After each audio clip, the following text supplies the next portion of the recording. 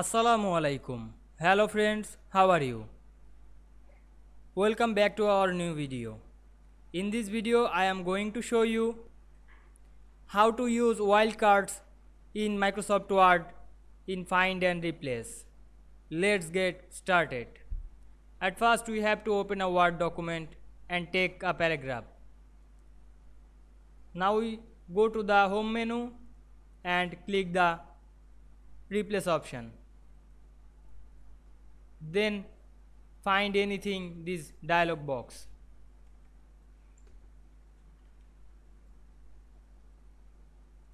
Then click the more option and check mark on the use wildcards.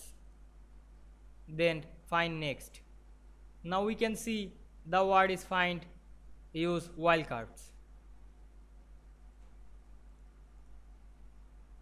Then close the window. I hope you enjoy the video. Please like, comment, share and subscribe my channel. Thanks for watching.